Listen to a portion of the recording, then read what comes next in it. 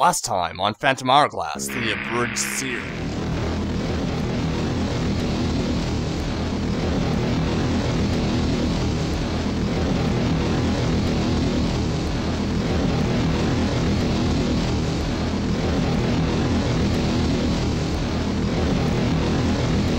Come back to you. Certainty is taking me, and now it is a part of me.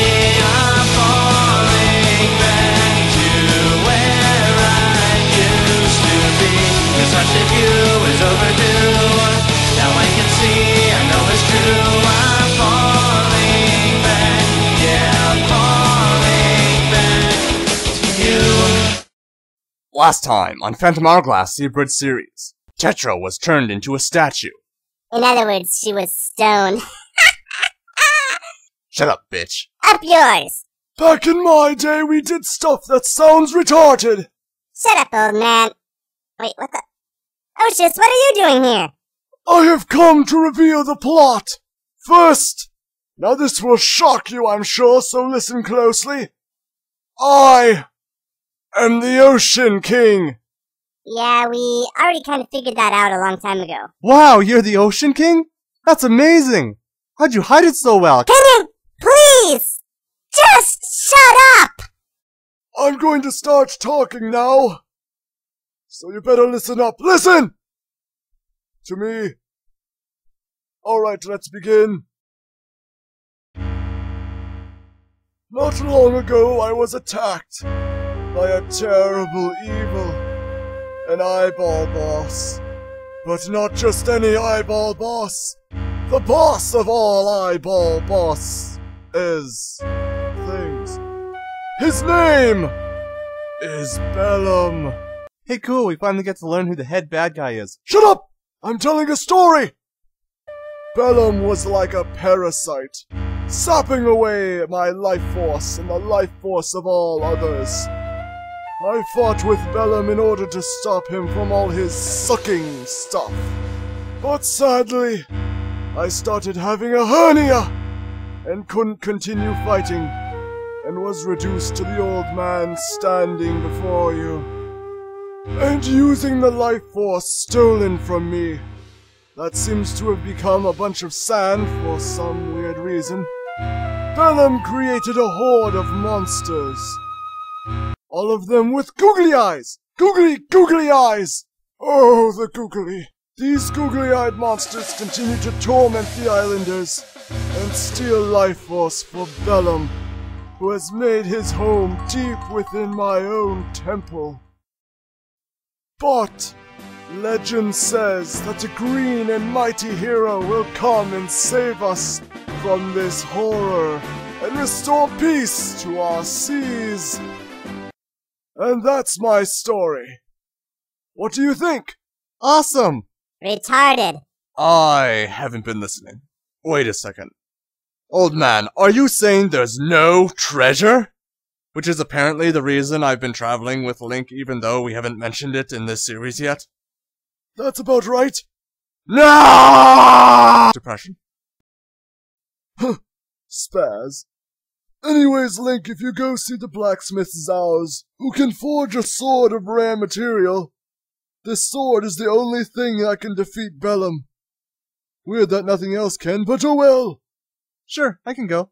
I'm over here now, and no way am I helping without treasure involved. I won't let anyone use my ship to go anywhere. Look, I don't like traveling with Link either, but it has to be done in order to save everyone. Well, I'm too pretty to care, so scram! Did you know that if I have all of my life force back, I can use ancient genie powers to grant you one wish? Any wish to your heart's desire. I could give you treasure, ships, an article in a popular magazine. Maybe even make you prettier than you already are. Come on, Link! The Ocean King has need of us to save the world. We must ship out! You suck! Later, at an island to the north, Excuse me, are you Zows? Ah, good day, mate. So, am I on the nose in guessing that you two are the bloke and Sheila that are trying to save the Ocean King? Maybe? Look, can you give us that legendary sword so we can use it to defeat Bellum? Nope. What? Why not? Do you want the world destroyed or something? Now don't spit on the dummy, Sheila. I just meant that I need sacred metals to forge the sword, and I don't have any of them, because the Ocean King sent him to every race across the sea, he did. The Ocean King sent them across the sea? So you're saying the Ocean King has made our quest to save him even harder than it already was? Too right. Ah! Come on, Link! We might as well hurry up and get done with this! Okay. On the island of Gorons. Welcome to our island, strangers. Now, to what do I owe this visit? Well, you see, sir, we're on a mission from God. I love that movie. You see, sir, we're searching for the sacred metals, so we can save the sea from a terrible evil. So, can we have one? Well, yeah, sure. But only if you become one of us. Aw, but I don't want plastic surgery and blood transfusions. Well, actually, you only need to answer these 3 questions. Oh, wow. What a simple racial crossing system. Racial what? Your first question is, what is the best way to explain any mystery? What kind of question is that? The answer is sea turtles. What? Wow, you actually got that one correct. What? Next question. How much wood could a woodchuck chuck if a woodchuck could chuck wood? What? That's not a question, that's just a tongue twister. The amount of wood that a woodchuck would chuck on a given day variety greatly depends on the individual woodchuck. But since a woodchuck chucks around 35 cubic feet of dirt in the course of digging a burrow, it is estimated that it could chuck an amount equal to 700 pounds of wood. What? How could you... But... Right again! You're pretty smart there, kiddo. Link? Smart? That's it. I must have died and gone to hell. There's no other explanation. It's time for the final question. Are you ready? Yes. What is my favorite color?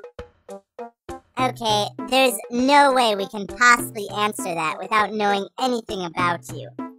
Your favorite color is the color that you favor, because there is no color that can be favorite unless it is favored. Right again! What the hell? Congratulations and welcome to the tribe! Now wasn't that easier than what they did in that movie? Flying those silly lizards. Silly blue people. Now, my son will show you the way to our temple, where we keep the sacred metal. And never accept you as one of us. What the hell?